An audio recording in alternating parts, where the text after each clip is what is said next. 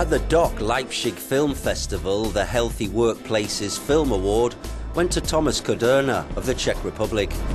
The prize goes to a documentary that focuses on the workplace, its physical and psychosocial conditions, its dangers and workers' rights.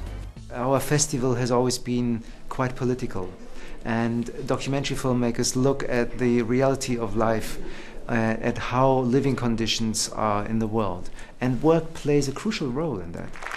Kudrna's film All That Glitters looks at the Canadian-owned Kumtor gold mine in a small town in Kyrgyzstan close to the Chinese border. In 1998, a truck loaded with cyanide plunged into a river, leaving several dead, hundreds sick, and with thousands forced to leave their homes.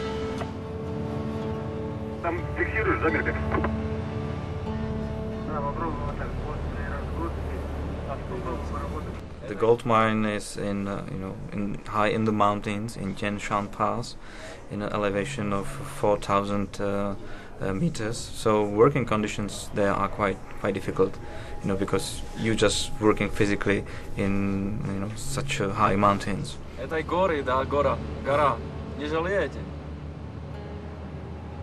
Ну, как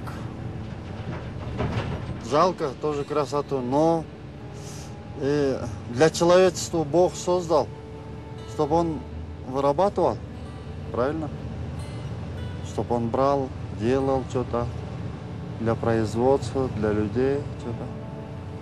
It's to work with the filmmakers of the winning film to promote that film. We subtitle them into 22 languages, and we work with our network of national focal points to promote the films across Europe.